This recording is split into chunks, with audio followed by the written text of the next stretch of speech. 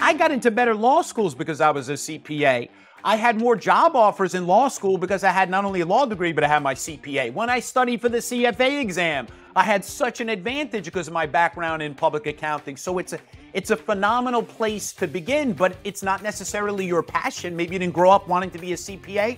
Okay, you'll move on and do other things, but you can milk it for a short time and get a return on that investment for all the time you're putting in. Coming to you weekly from the OnPay recording studio. Hello, everyone, and welcome back to the show. I'm Blake Oliver. I'm David Leary. And we have two rock stars from the CPA Exam Prep world joining us today. Peter Olinto, Global Lead Instructor at UWorld, and Roger Philipp, Chief Creative Officer at UWorld, Roger, CPA Review. Peter, Roger, welcome to the show. Thank you very much for having us. We're glad to be here. I mean, thank you, Blake. I almost can't believe that I'm seeing you here in front of me, Peter, in real life, because I have, seen you on camera, like explaining CPA exam concepts.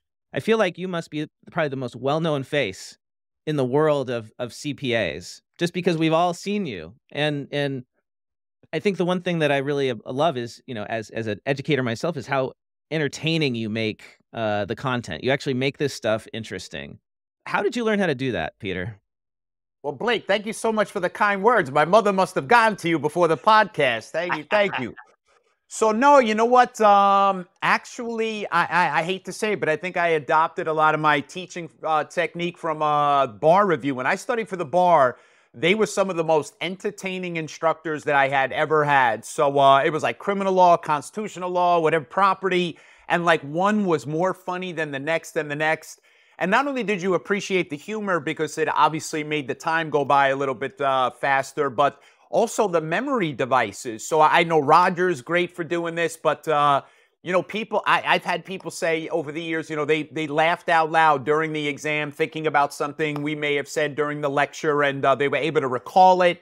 And that's the most important thing, right? Getting people to remember this mountain of information. So Roger's actually the expert at this in CPA Review. I've been admiring him from afar all these years. We were competitors. He didn't know that, but I have a picture of him in my house. Actually, my wife has a picture of him. I'm not sure what's up with that. Wow, and I have a picture of you, so it's the whole triangle thing. I love it. I was hoping your wife had the picture of me, not you. Okay, so you guys were competitors for decades. Peter, you were at Becker for like 25 years. Roger, you are the Roger when I think of Roger CPA. Is that right? Yes, I started back in the late 80s. I used to work at Deloitte and Touche, stayed there, realized, that wasn't my passion. For me, the passion was helping people accomplish their goals. And that's what's given my life a lot of value and meaning.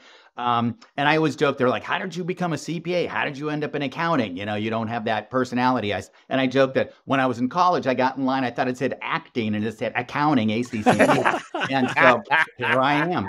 But I always figured, if I could use my high energy and personality to help people get through this exam, if you're a smart person and you do the right studying, you're going to get through the exam. Our job is just to make it less painful, more enjoyable. The goal is after a long day at work, you don't go, oh, I got to go study with Peter and Roger. You go, hey, I got to study. You know what? It could be worse. Let's go be entertained and motivated. So that's where the memory aids, mnemonics, and so on come from. But yeah, Peter and I have been, competitors, fierce competitors for many, many years. So I'm really excited to have him on board. And the two of us together just taking over the entire industry. So you've each done 20, 25 years then of CPA exam. 35. Classes, 35. Yeah, I started when I was 10. I was giving you credit. A little bit. Yeah, I started when I was 10. And it's great. Yeah. So in the spirit, we can talk more boring stuff afterwards, but I would love to hear for each of you, like in the spirit of Halloween, right? Like we're recording on Halloween today. Great. Like a crazy CPA exam story about some student or a nightmare scenario, you've had to have seen so many things. Yeah, gosh, let me think about that. Well, first I'll tell you, David, to your question about Roger, he's being very modest. So he does have a tremendous amount of experience. Roger, why don't you share? Who was your first student in CPA Review? He doesn't why he's too Moses. Moses was this. You didn't know Moses was an accountant. Yes, I've got these 10 commandments. No, yeah, we go way back. Yeah, way back. So when he took the exam, now it's computer based, and it was pen and paper before that. When Roger took it, it was a stone tablet and a chisel like this, and that's how he put his answers in. But so I'm that's sorry, what was on the missing. That's what was on the missing tablets, right? When Moses came down from the mountain, it was just the 4 parts of the CPA exam. Yeah, there's these 8 parts. Well, 4 parts, but now they're going to 6 parts. So I guess they must have found some broken pieces from years ago and said, "Hey, I think we can put this thing together." No, exactly. I remember always having nightmares about the exam as well, because when I took it, as Peter said, it was 19 and a half hours. It was 3 days. It was 5 practice part 1, practice part 2, theory, law, and audit. And you had to take all the parts, and you had to pass at least 2 parts to keep anything. And it was, and then for a while you had to get us, 50% or above in the parts you didn't pass. We had no calculators, so you had to do it all by scratch. And I remember I took it in California and USC at the convention center. And I always joke I took it with, about 6,000 of my closest friends. And you'd go in there and there would be these long tables with everybody sitting in the same direction. And you'd have these 90-year-old proctors that would volunteer to come in, and they would kind of waddle by and drop the exam in front of you. And your heart would go boom, boom. And you said, gee, I should have started studying sooner.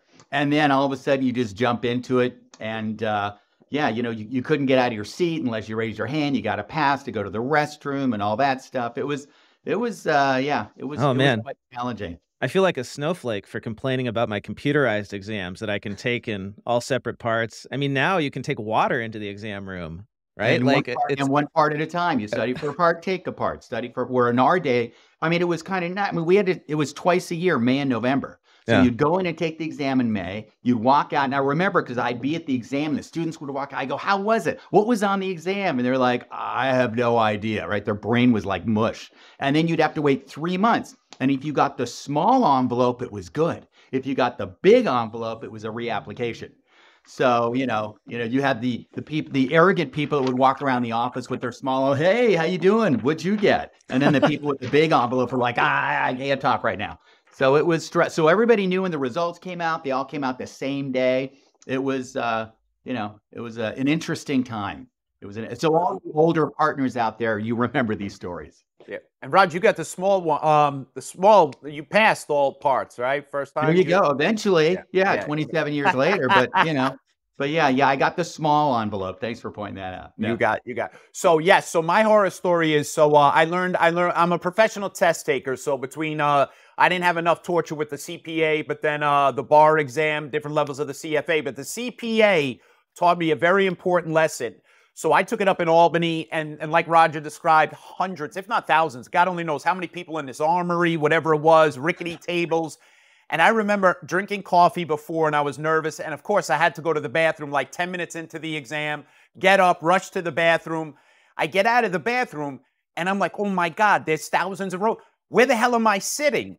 So it took me like 10, 15 minutes, I kid you not, to find my seat again. So I learned my lesson. When I took the bar and the CFA exam, I started to wear a diaper because there's no time to get up and wait to go into the bathroom. So I kid you not, I wore a diaper just in case I had to go. Now, do you still advise your students to wear the diaper in the exam room? Is that absolutely? You study official? in exam conditions. So when you go to the library, you sit down 4 hours uninterrupted, wearing that diaper, and you're looking around, smiling, and people think you're doing well on your practice exam, but you really just go into the bathroom with that big smile on your face. Well, the good news is nowadays it's so you can actually get up and go to the so they give you breaks between each testlet. And the first 2, the clock keeps running. So I tell students, don't, unless you're really cocky and say, well, it's like running a race. Like, you start and I'll catch up. Don't take the break there. Then after the 3rd, you have the choice. Hey, do you want a break? And they give you a 15-minute break. You can get up, go to the restroom and so on. But I always tell people you got to get back in line to check back in because you take it at a Prometrics testing center. So, you want to be careful. But Peter still wears the diaper, but that's good. Well, now he's ready for his old age, right? He's already prepared. Preparing for his That's retirement. the difference between me and Roger. I only wear it when I, don't want to get up. He just has to wear it all the time. That depends, whatever he's got going on. So don't hold that against me, buddy. Roger, be proud. Be proud. I am. Very. Painted a great picture of what it used to be like to take the exam, or what the exam used to be. What is the exam currently? before we jump into where it's headed for 2024? The current exam up until December, the end of December 2023, there's 4 parts: audit, FAR, reg, and BEC. And the exam generally consists, they're each 4 hours in length. And as I said, when I took it, it was 19 and a half hours in 3 days. Now it's 4 hours in length. You can study for a part, take one part at a time, kind of schedule your studying between that. With the audit, FAR, and reg, you've got anywhere between like 66 and 76 multiple choice questions. And it's broken up into 2 testlets of multiple choice and 3 testlets of task-based simulations or problems. And each part has 8 problems other than BEC. And BEC is the one that's kind of getting broken up and absorbed into the others, and they're making some new disciplines as well. BEC has multiple choice. It also has some task-based simulations and 3 written communications or essays, and those essays are disappearing as well. There's also research. That's disappearing as well. So they've made changes in that regard. So, when you think of audit, FAR, and reg, those 3 are still going to exist as what we call the core. And then we're going to have 3 disciplines of which you choose 1. So you're still going to be responsible for 4 of the 6. It's just the first 3 are the core that everyone takes. It's up to you as far as the discipline. If you pass all 4, you're done. You're a CPA. And it won't necessarily state which discipline you took. It's kind of up to you as far as the disciplines are going to be BAR, ISC, and TCP, which, Peter will probably talk more about later. But that's where it is now versus where it's going. So we still have 4 exam sections for each person. It's just we get to choose. So really, we're just creating a lot more work for you guys to prep us on all the 6 different sections. That's true. Although, we're not sure yet who's going to choose what discipline, because you start a discipline. When you pass it, then you don't have to take another discipline. If you take a discipline and go, I'm not excited with IT, let me switch to more advanced tax, or let me switch to more advanced, intermediate. So you can kind of, if you take one, don't like it, you can switch that. God forbid you switch, though. The goal is to, I think employers are going to have some say eventually as the employers get more familiar with the new format. Obviously, if you're a tax person, it would behoove you to sit for the tax discipline, right? I wonder if people are going to game this, like the way we game everything in accounting. Are we going to just have everybody take the easiest section when they figure out what the easiest one is? Come on, Blake. People want to learn. They're doing this because they're excited to learn. I don't know, Peter. I remember gaming in 2023, Blake. So in 2023, lots of people are sitting for BEC. Yeah, you know me, because they want to avoid taking the discipline. So as Roger described, that BEC is going away. And right now, of the 4 parts, that's generally going to have a higher passing rate, a little bit less information than the other 3 sections. So people are gaming it in 2023, because if you get BEC out of the way, that equates to one of the 3 disciplines, which is of an advanced level type topic. So, yeah, in 2023, they're gaming it, and I get it. But Blake, I'd like to think going forward, if you were not a tax person, why would you be studying for the tax discipline, right? If you're going to be an audit, you would think either the ISC or the BAR. I mean, you would think, right? I mean, if you're a tax person, you've probably taken more classes in tax, so you would think that discipline would be a little... But isn't this going to help you in your job, Blake? Isn't that the whole reason the AI CPA changed the format? So it will help you in your career? That's what I want to know from you guys. Do you think this is really going to make a difference? Is changing the exam this way going to solve our pipeline problems, get more people in the profession?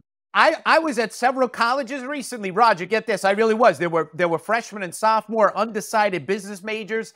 And I went up to them and I said, did you know the AI CPA changed the format of the CPA exam? Did you know that? Now you get to choose one of the 4 parts. They were like, you got to be kidding. Let's go major in accounting. And then like 800 people rushed to the accounting line and signed them. Yeah. That's going to improve the pipeline. Yeah. No, we need to make it sexy. Like the old movie, The Accountant, with what's his face, who's married to J-Lo. The Ben Affleck movie. Yeah, Ben Affleck. Yeah, we got to make it. That was my role. That was my role. Yeah. Peter, they might do a straight to DVD version at some point when they get up to like The Accountant 3 or 4. And, maybe you could stand in for that. Sure. Nobody sees it, and then I get the role. Nice. Thanks, Blake. Yes. No, So but yeah. I mean, and one of the questions you asked earlier, when I took the exam, you needed, a degree, 24 business units in accounting, 24 in business, 24 in accounting. You'd sit for the exam, and then you work for 2 years.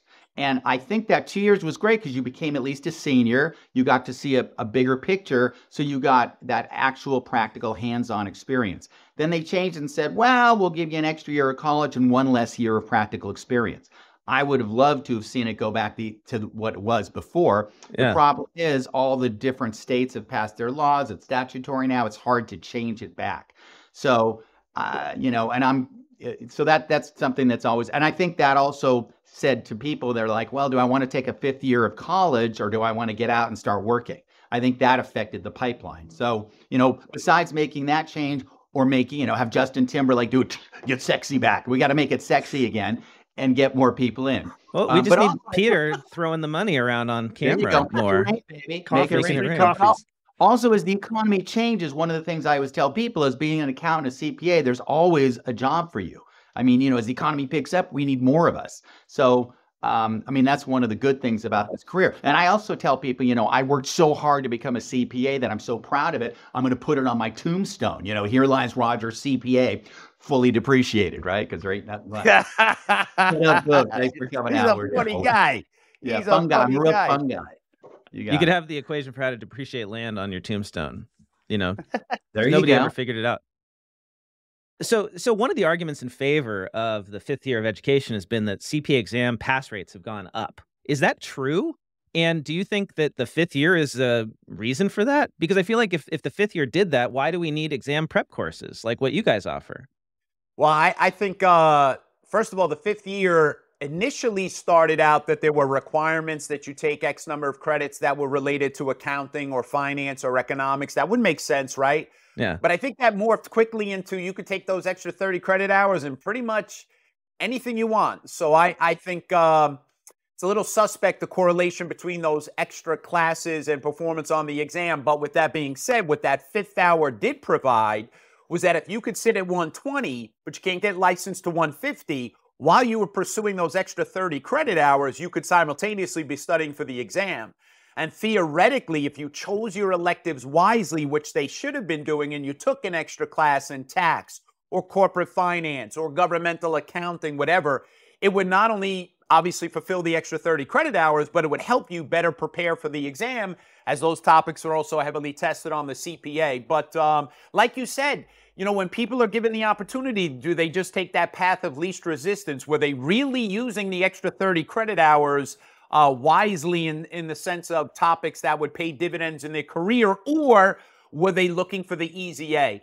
I don't know about you guys. I would never look for the easy A. I would want that hard, advanced accounting class, what I'm looking for. That's why you're you, Peter, right? We all strive to be That's you. why I take medication twice a day. Well, and that's why you've started this new thing, UWorld, which is not easy. It's not easy to start a whole new company. Is this a new company that you guys created together, or was this already existing? No, they've been around probably since about 2001, and they started these two guys that started the company, incredibly intelligent, ambitious. One's a doctor, and the other's an expert in IT. And I think he was taking the medical review and realized there were no good review courses, and he scored like the top, 20 or 30 out of 60,000 or some crazy, very intelligent person, and said, well, let me write my own course. And then they became #1 in medical, then nursing, pharmacy. And then they said, I think we want to keep broadening. Let's look into accounting. And then they approached us and we spoke. And, I had been doing this for many years. And it's funny because everyone said, what's your exit plan? And my answer was death.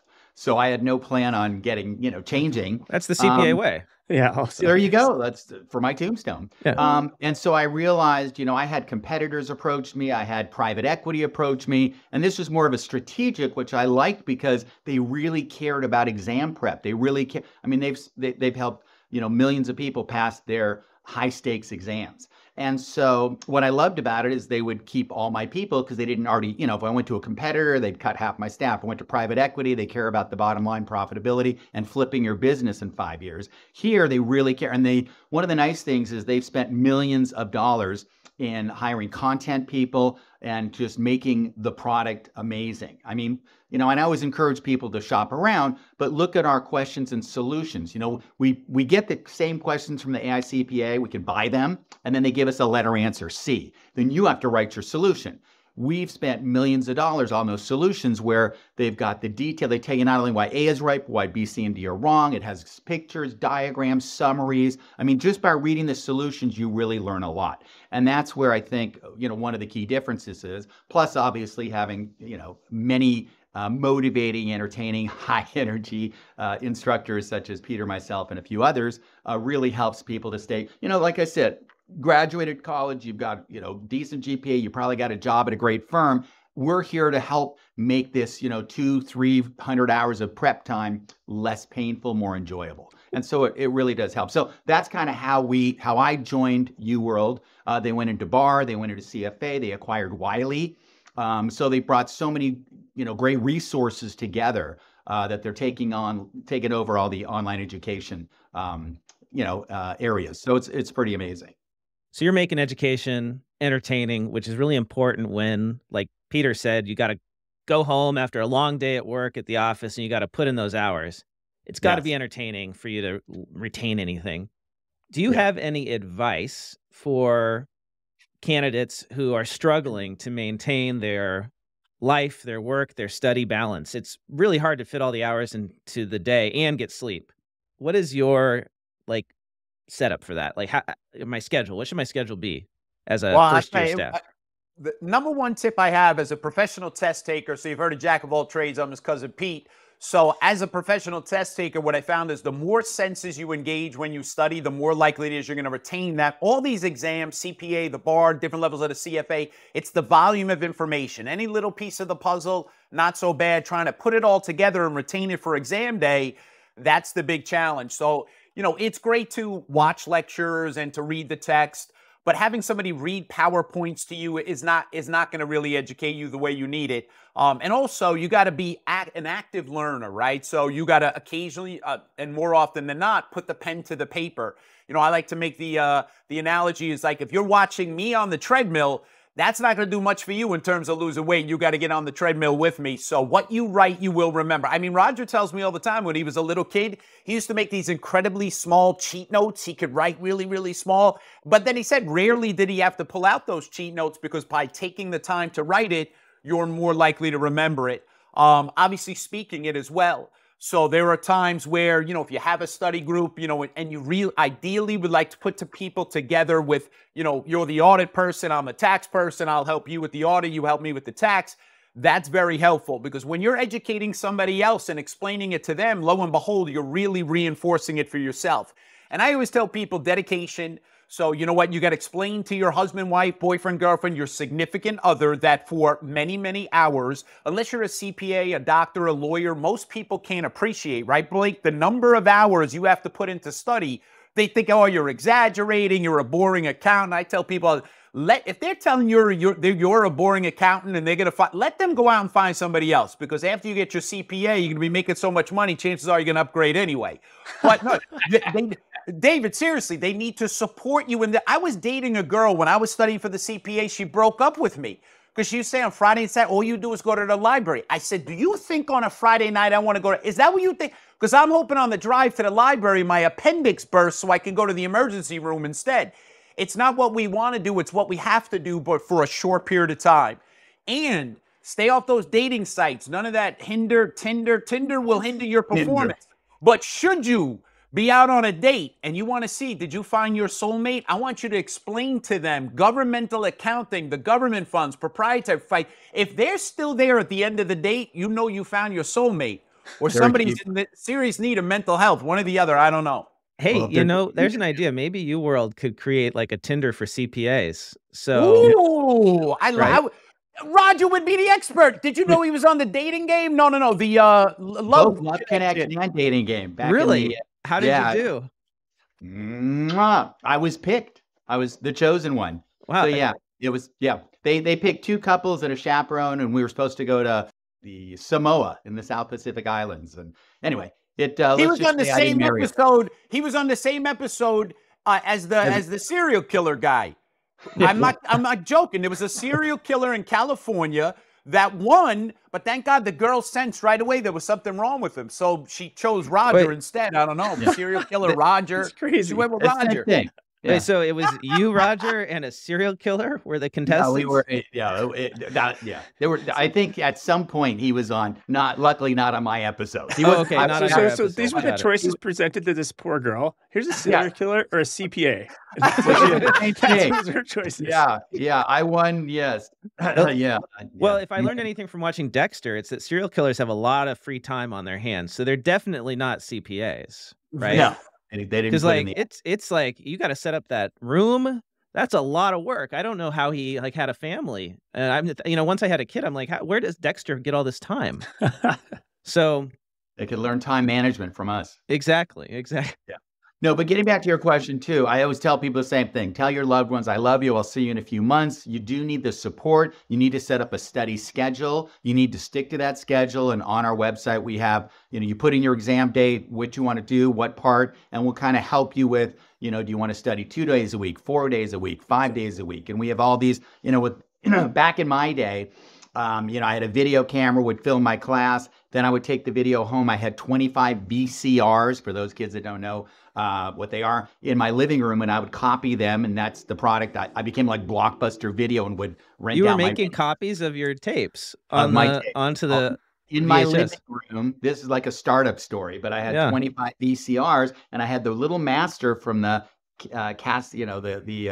camera, and then I would put it in the first one, and that's how I would duplicate them. And then we went from VCR cassettes to CD-ROMs to DVDs to hard drives to flash drives, and then thank goodness the cloud was created.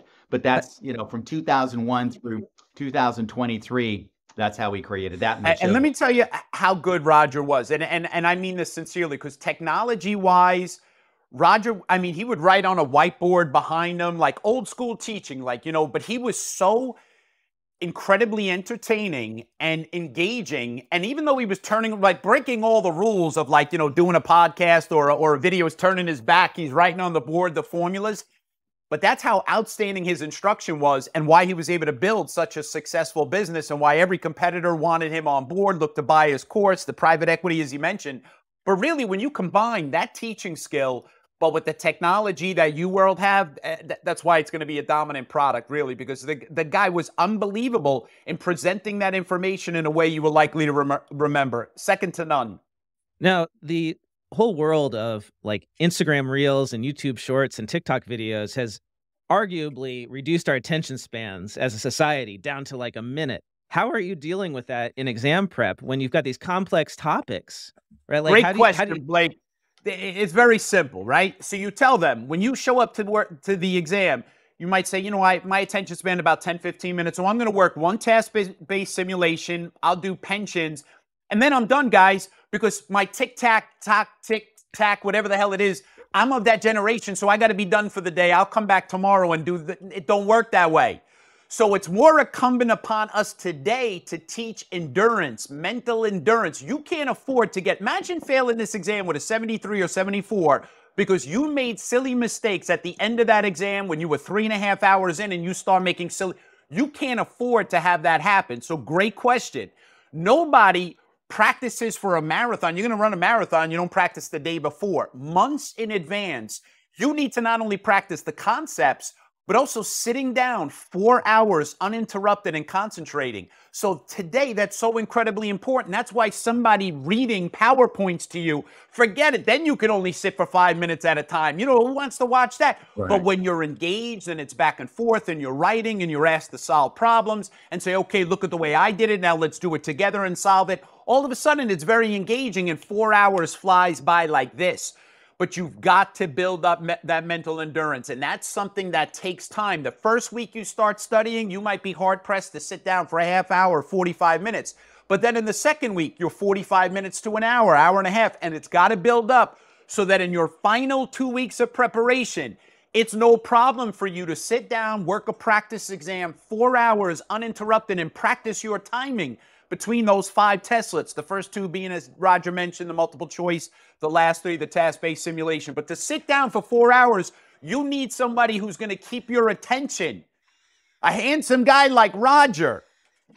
Well, you know, one of the nice things too is we've taken this, you know, I mean, I used to lecture for 4 hours straight. And then what we realize is now you're right, the attention span gets shorter and shorter. So we're taking our lectures and breaking them down into like 6 to 10 minute bite-sized lectures. So you're going through it, seeing it. We're talking about the material, giving you memory aids, going through practice problems. Then with the software that we've created, because back in my day, we didn't have all this technology. Right, we it was had a book and a paper, video, right? Exactly. That was it. A And you walk stone through tablet and a chisel. Yeah, well, that was your day too. But and now what we have this amazing software that we also found that, you know, we've got thousands of practice questions, past CPA exams, created questions, and so on, that you don't have to do 100% of the questions to get a 75 or above. I mean, 75% is what? In college, it feels like a C. That's an average. That's what C stands for, CPA average, right? No, so it's not an IQ test, but it's a test of discipline. If you study, you're going to pass, and our job's to keep you studying. So what we did is we have this software that's amazing where it goes through and it'll say, okay, here's a section with how many questions, here's what percent you should get right based on our past students' success rate. So it says you don't have to do 100% right. Maybe you need to do this number of questions, and it keeps track of how you're doing. And it says, hey, you understand accounts receivable, percentage credit sales, aging of AR, direct right. You understand that. Time to move to the next section, because we tend to spend too much time in areas we understand because we feel good. Woo, I'm getting it right, and not enough on deferred taxes where it's a little trickier.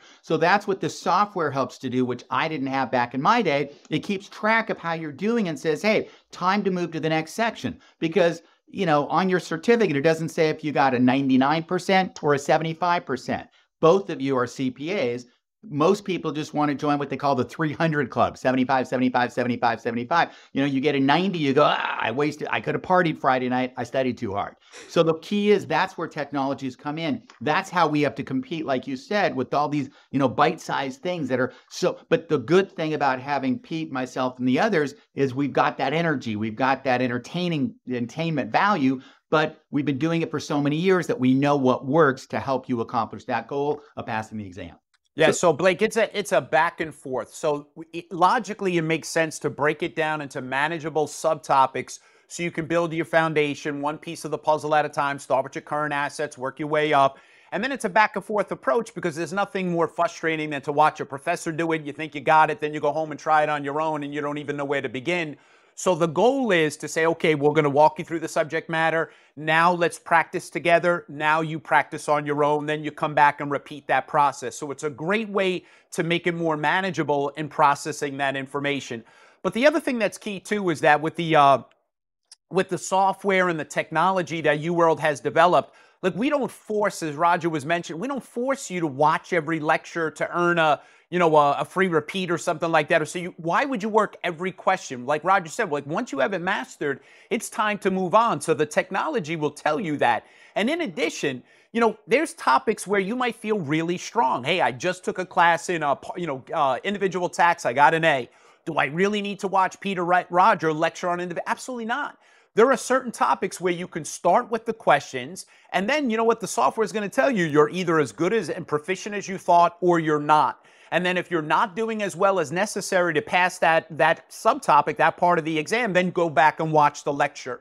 But we don't have a blanket approach that says you have to watch every lecture and you have to do every question. It's dependent upon your level of expertise, you know, your knowledge. You might have gotten a C, you might have gotten an A. You might have taken that class 6 weeks ago. You might have taken that class 16 years ago. We have candidates with all different kind of diverse backgrounds, but it's there that you could take it, and no matter what your background is, and whether you were a C student or not, you can get through this exam, and efficiently. Exactly. And there's, you know, I remember in college we had electives and, you know, advanced accounting was an elective and I elected not to take it. So the only way I was exposed to it was through the review course, which gave me what I needed. So same kind of thing. There's stuff that you're proficient in. There's stuff you've never seen. There's stuff, you know, most of us start college or start the semester the same way. We go, this semester is going to be different. I'm not going to fall behind. I'm going to study right away. And you get your syllabus and your book and then toga party and you forget about studying. It's the night before the exam and you cram. You take the exam, blow it out your your brain. This is the comprehensive final you've never seen in school. And there's stuff on there you may not have seen or don't remember. That's where we come in to review it. We call it a review course, but we don't expect you to know much, right? You know, debits on the left, credits on the. If we can do that, it's a good start. We'll get you through the rest. Yeah. So thinking about preparing that mental endurance, you said, be able to sit there for 4 hours to take a test, but I immediately go to the physical part of this. I think you're both gym rats. I think I listened to a interview. You both hit the gym pretty hard. Do you recommend, or like, is there a guide you tell students what your diet should be? How should you be exercising? Like, how do you keep your body healthy while you're studying, preparing for the CPA exam, so you can actually sit through it successfully? David, it's funny you mention that because, you know, really, I mean, most people are pressed for time. So whether you're going to school and studying for the exam or you're working full time going and studying for the exam, right? Time is of the essence. So, you know, you got to make choices. So this is probably not the time you're going to be putting 3 hours in at the gym. But, you know, it's good. So you got to blow off that steam, right? So you're going to do an abbreviated version to keep yourself healthy. But by the same token, you know, you can't afford to be in the gym for 3 hours. You know, you got to make choices. Like, do you want to smell good or be a CPA? You got to shower less, right? Who has time? A half hour. Roger's got to do his hair. There's no time for that. So Peter, I want to know, what are your workout routines? How do you stay in shape? I lift CPA review books. No, I lift Roger. No, you know, I got to tell you, for me, my whole life, it's the thing that keeps me somewhat normal. I mean, truth be told, if I didn't do it, God only, I'd be a dangerous person. I mean, it helps me to blow off. You know, that you know, a lot of that energy I blow off positively when I'm teaching, but it's a great release. So it does a lot for you physically, but I think it does a lot more for me mentally than it does physically. Although my wife might disagree. I don't think she does it does enough for me mentally. Roger, what about you? What do you do, Roger? Look at those pecs. Give me a little, flex those pecs. Come on, man. You know, when I was younger, when I was your age, you know, I mean, it was great because when I was in public accounting, when I started teaching and so on, I would get into regular routines. I go to the gym 3 times a week, and it was more on, you know, bodybuilding and getting buff. And, you know, I was single till my 40s. So I had a motivation to look good. Then as you get older, now married, kids, older. So now it's changed to, instead of getting buff, it's trying to stay flexible, healthy, you know, blood pressure low and heart rate good. And so you try to tell her who was your personal trainer back in the 60s. Jack LaLanne. I actually trained Jack LaLanne. Yeah. For those that don't know, he lived to be like 90. But he would like swim across the channel, towing 20 boats and stuff like that. That or Richard Simmons. But no, you know, the key in life though is to find things, you know, I still snow ski, I still swim, I still go for hikes. So you change as you get older. It's not about, you know, how much weight I can lift. In 20s and 30s, it was about that. 40s, 50s, early 60s. Not that I'm there yet, but it's just a matter of kind of staying healthy and stuff. I think one of the things too that Peter and I were both blessed with is a lot of high energy and probably a fast metabolism, which keeps it going too. And I think that's important. But in life, it's important to find activities you enjoy so you can continue doing them later in life. But getting back to studying for the exam, I would get up and I would sit down and do 20 or 30 or 50. And you can work up to 50 to 100 push-ups pretty quickly, pretty easily. Yeah. And the push-ups are great. They're working all here. Let me see you do 100 push-ups. Who are you kidding? You can't do 100 push-ups in a row. Now I can't. But when I was studying for the exam, like that big fish you caught too, right? Yeah, it got away. You should have seen it. But anyway, no, the point is start with 5 push-ups. Go to 10. If you do 100 push-ups in a row, he ain't doing no 100. You never did 100 push-ups in a row. I did. I could do pull-ups. I can't do them anymore, but I could. But these are my point being, you're studying, you need a break, get up, do 5 push-ups, and then do 7. And by the time you get to the exam, you'll be in good shape mentally and physically, and you'll be up to 25 push-ups and sit-ups. So those are the little things, and those are the kinds of exercises that you can carry through. You know, when I was in prison, I did. No, I'm just kidding. You need to. I help my kids with their homework, their algebra homework, and when they get one wrong, I make them drop and give me 20. That I do, no doubt. So yeah, if you get a problem wrong while you're studying, drop and give me 20. Let's go. That's why, if you're their coach, that's why your kids can do 1,000 push-ups. So can you guys do a deal with like Peloton, where you have a Peloton and you do CPA review at the same time? This could be, I don't know, maybe solve this problem. It already comes loaded with videos of Pete. So we're all good. There we go. Yeah, we'll work that out. So, Peter, you are famous for having this coffee offer. Like, if you pass the exam, I'll buy you a coffee. Is that right? You used to do Yeah, that. so what I did was when I structured my deal at that other company and with UWorld, so I'm mostly variable pay. So I don't get a big base like Roger. I'm a very small base, but I want that. I want to be compensated based upon pass rates and people succeeding, right? So that's why I'm so passionate to help these people, but I'm really there to help them to help me, because without them passing, I don't get my bonus. But if you work hard and you pass, and you help me get my bonus, I'm going to kick you back part of that bonus by buying you that cup of coffee. That's my generosity. I find you and I buy you coffee. It's an excellent example of he bought stock in coffee companies. So yes, it costs some money, but it's a little bit less. So he's not as dumb as he looks. It's incentive-based compensation. It's really smart. There you go. That's right. Well, so Peter, as a result, you have talked to a lot of young accountants after they pass the exam, also while they're, working on it, but also after. You came to my firm when I was in public accounting and did a happy hour, and people were coming out and getting to meet you and having a great time. So I'm wondering, given that you have your ear, to all these young accountants, what are they saying about the profession, right? Because we're losing a lot of them in the early years. They're going into public accounting and then they're burning out after like 2-3 years, and they're not staying in accounting. They're going somewhere else. That's what's happened over the last few years. Do you have any insight as to why that is? Well, and first I gotta embarrass Blake a little bit. So when I did meet him at the firm, and now I remembered, he came up to me, Roger. He wanted me to sign a picture, an autograph, but unfortunately it wasn't my picture, it was your picture. I don't know what that was all about, but I did sign it. But yes, so it's when I tried still in his room. Yeah. Yes. I think it was his bathroom, but it was in a room somewhere. So no, so when I tell kids, listen, as somebody who's dabbled in different professions, I don't know anybody that's making money and succeeding at a very high level that's not cranking the hours, right? Unless you're inheriting money or inheriting a business. If you're a doctor, think about the 4 years of college, 4 years of med school, then the residency where you're not making much, you're on call 24 hours. If you're a new, law school graduate, the hours you're cranking. So, accountants are no different. So I try to, first of all, say, it's part of the price you pay for success in general. So I know the reputation, but lots of successful people are working hard. I would teach CFA down on Wall Street. People would come to class 6 to 9, and then at 9 o'clock after class, they're going back to their desks to work. So it's not just us, right? So that's number one. That's fair. And number two, I think you look at public accounting as the opportunity, a big buffet, right? All the different things you should try while you're at this buffet. So yes, they use us. They're going to get a lot of hours out of us. But by the same token, you can use them right in return. But you know what? I want to be educated in all these different industries. I don't know which one I like. If you're an intern, I don't know if I'm going to like audit or tax. I think I'd like to see both. And if I'm in tax, I don't know if I'm going to like individual, corporate, partnership. So you can milk that in return and make that work for you, right?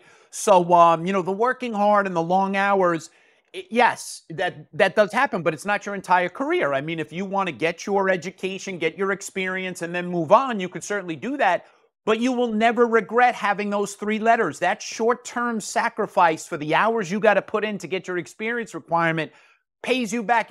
I got into better law schools because I was a CPA. I had more job offers in law school because I had not only a law degree, but I had my CPA. When I studied for the CPA exam, I had such an advantage because of my background in public accounting. So it's a phenomenal place to begin, but it's not necessarily your passion. Maybe you didn't grow up wanting to be a CPA. Okay, you'll move on and do other things, but you can milk it for a short time and get a return on that investment for all the time you're putting in.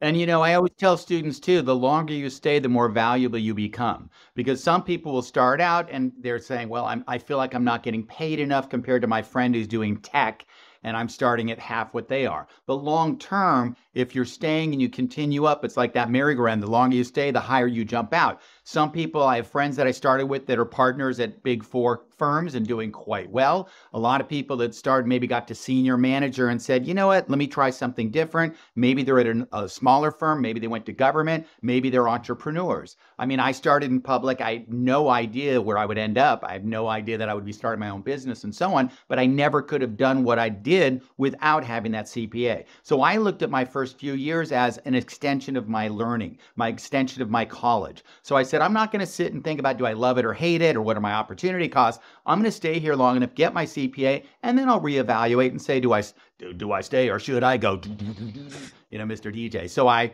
decided, I stayed a couple of years, 3 years, and then I said, you know what? Let me try something else. And I was going to just go into, real estate, marketing, man, whatever. I said, well, let me try teaching. And I started and I loved it because I could take the accounting and the acting and put it together. And like I said, helping people to accomplish their goals has made my life, to me, much more valuable and much more enjoyable and meaningful. Blake, Yeah. I think part of the problem, what I do hear, though, is the frustration with that 5th year, right? That 5th year of academics. And I think I would love to see that 5th year become more of a work study, right? So that, how do you choose between audit or tax if you've never had the opportunity to do both? Just because somebody loves something, just because Roger's wife loves him doesn't mean every other woman on the planet's going to love him. It's very rare, right? She's unique in that regard. So I think it's important that 5th year, if it's going to be a 5th year, right, I think it should be a work study. I think, quite honestly, there's a value in some additional credits, no doubt. But I was frustrated too, graduating law school, I couldn't fill out a summons and complaint. It was too academic. They didn't teach me how to fill out. How could that be, right? So I think if that 5th year was, 6 months in audit, 6 months in tax, and you get to sample these things before you have to choose, I think people would be more satisfied with their choices if they had that opportunity. I wonder if this reluctance of the younger generation to work the long hours to do the grind at the beginning has something to do with remote work. Because I feel like it's a lot easier to grind when you're with a bunch of other people, like in a study group, which essentially is what, being in the office at your public accounting firm might be, or being in that audit boiler room might be. Like, it's easier to stay 12 hours when you got a bunch of other people also doing the grind. But when you're at home on your laptop and there's just people on Microsoft Teams, it's not the same, right? You don't have that same culture. Same camaraderie, yeah. I know, getting back to studying, when I studied for the exam, I studied with a friend. We'd meet at the library, do our own topics, as Peter mentioned earlier. But if I didn't understand something, I would ask him. If he didn't understand it, he would ask me. And the best way to see if you understand something is trying to teach it to someone or explain it to them, because they'll say, why? And all of a sudden you're like, well, that's a good question. Let me find out. And that was also motivating to know that on a Friday night or Saturday, I wasn't alone. And I think that's the same mindset. I mean, especially since COVID, where everyone's, let's be remote, and it's hard to get people back in the office. Plus, with the newer generations, it's like, well, I want more of a work-life balance and so on and so forth. And I think the firms are hearing that and trying to figure out a way to do that. They want to make it so it's, a little bit more balanced. I just wonder, is it possible to create work-life balance when these firms are incentivizing staff based on billable hours? And so it's the people who work the most hours are the ones who rise to the top. And to do that, they are making big sacrifices. They're sacrificing their health. They're sacrificing their family life. And I totally agree that it's okay to do that for like 6 months to a year while you're working through the CPA exam. But we can't ask accountants to do that and CPAs to do that for their whole careers. It's like that in law as well. I mean, I have a lot of family members that are partners at big firms. It's up to you to have your work-life balance. How many of them are divorced? You. How many of them are divorced, Roger? Actually, not too many. No, because I think they don't get married at 21 because you don't even know who the heck you are. So that's my advice. So the longer you wait, the higher the probability it's going to last. Right. But I think it's having a work-life balance. But it's interesting too, because as I get closer to retirement age, not that I'm going to retire, that's the big question is, I have some friends that can't wait to quit working, and I have others that really enjoy their careers, and they're CPAs, they're accountants, they've done things like that, they're lawyers, and they just are even doctors. My brother's a doctor, family friend, and they're paring back a little because they don't want to just go to nothing. They really enjoy what they do. So that's part of the passion too, because some of you are going to get into public and go, this is my passion, I love this. And some of you are saying it's not, but I have such a great foundation, let me now use it somewhere else like I did or like others do. And as Pete said, you have those letters, CPA, it gives you a certain amount of credibility that you have the rest of your life. So I think it's worth, whether it's, the 1 or 2 or 3 extra years to get that foundation. But like I said, for the first few years, I'm not looking at it, do I love my life? Do I like my job? It's like, I look at it like extra education. extra university. I'm learning practical experience. I'm now applying the practical application of what I've studied for the last 5 years. Now I'm learning more. So now it's helping my marketability, whether I stay, whether I go. But it's up to you in life to say, you know what, I'm not going to work 7 days a week. I'm not going to work 12 hours a day.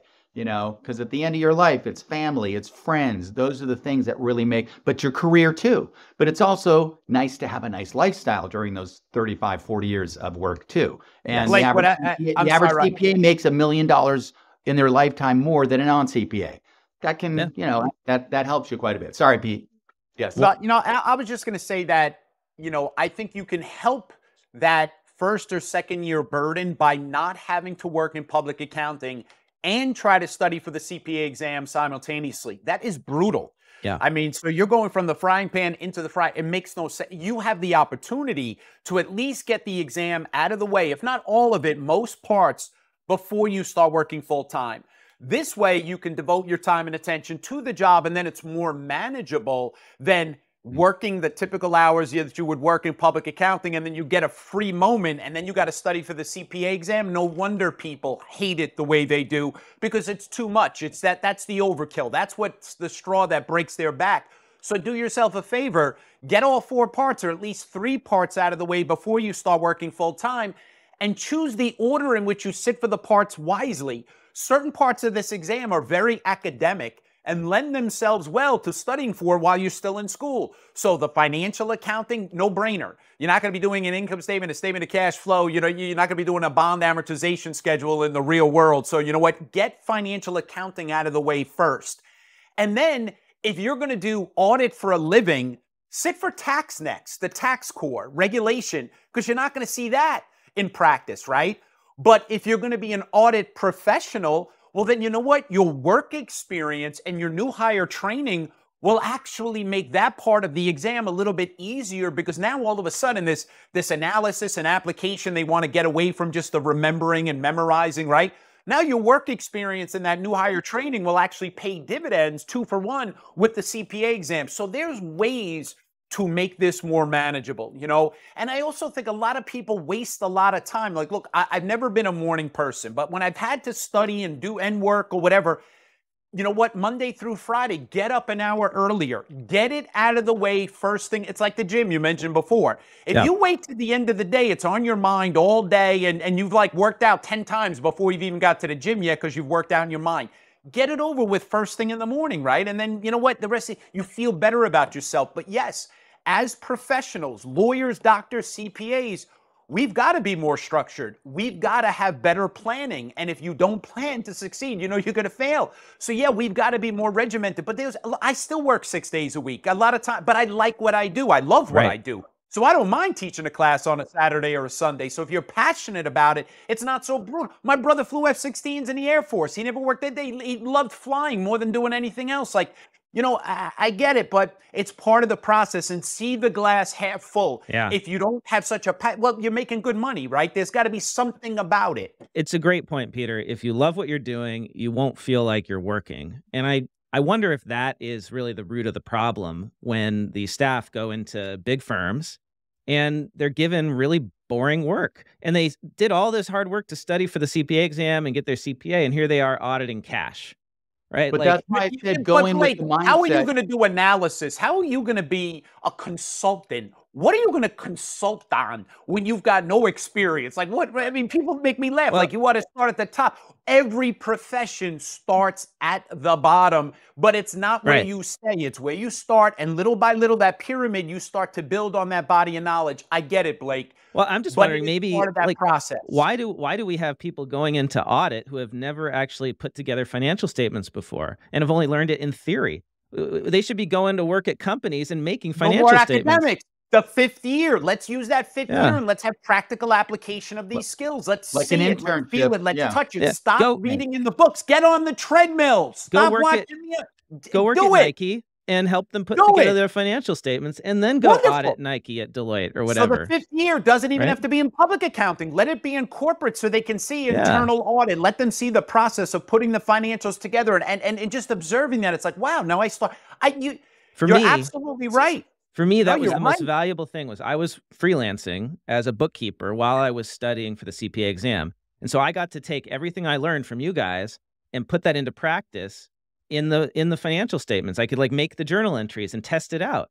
And like that was hugely valuable. I Blake, don't know how I people learned do it more. otherwise. Accounting became so much more valuable and understandable to me when I started studying for the CFA exam, and I saw how the finance people on Wall Street use the income statement, balance sheet, statement of cash flow to determine value, creditworthiness, operating risk, financial risk. It was like it finally dawned on me. Right. What's the significance of LIFO versus FIFO, straight line versus accelerated, US GAAP, IFRS? You're right. Maybe that fifth year should be something in the corporate world where you see what it is they have to give to the investing. Why are we doing the audit? To protect who? What do they need protection from? What the hell's going on with these? What are they used for? So you kind of see that big picture. And then when you go into the firm, you understand your role in the SEC, your role in the big picture in capital markets and how you quote unquote protect those investors. You're right. But there's got to be that work experience. Enough with the books already. I love it. We are at the top of the hour. We're out of time here. No, don't go. We've only just begun. Well, I would love to continue this discussion some other time. Like, let's fix this problem. Let's get people working in corporations. Let's go. Well, have us back and we'll chat some more. No problem. I think that's a summary takeaway I'm hearing here is you have the education, you have experience, you have the CPA exam, the exam prep, and they're not working together in concert. And I think if I'm hearing Peter correctly, like they should be accenting each other to help people hit the finish line and become successful. But it feels like they're just in little silos, and then people are just swimming around out there. Yeah. Disjointed. It should not be disjointed. If people want to take the best CPA exam review course on the planet, where should they go, Roger? I would definitely recommend UWorld. But I tell people, look at our, there you go. Hey, right?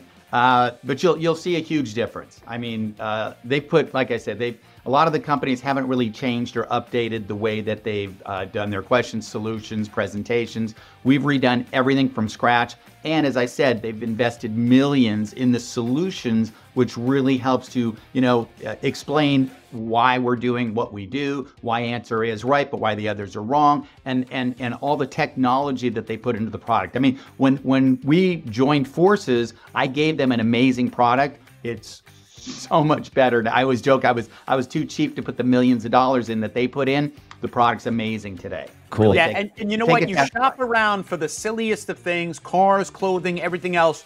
We have all the confidence in the world in our product. Put it side by side. Watch the way Roger teaches pension accounting. See how the competition teaches it. Which one's going to resonate with you? And encourage your firms. Choice is good. Let them give you the opportunity to figure out what is the best course that fits your style of learning. We welcome that. We're not saying, oh no, don't let anyone else in. Just show us. Just make us available. What are they so afraid of? Encourage your firms. Give us the opportunity to put those products side by side. Better price, better product whenever there's competition. Yeah, it keeps the quality up and the price down. Totally agree. We have been speaking with Roger Philipp and Peter Olinto of UWorld. Thank you both so much for your time today. It was a pleasure. Thank you so much, everybody. Appreciate it. And good luck out there. Yeah, I was a little nervous. Sorry I didn't talk enough, Blake and Dave, but next time. Next time. We'll work on that.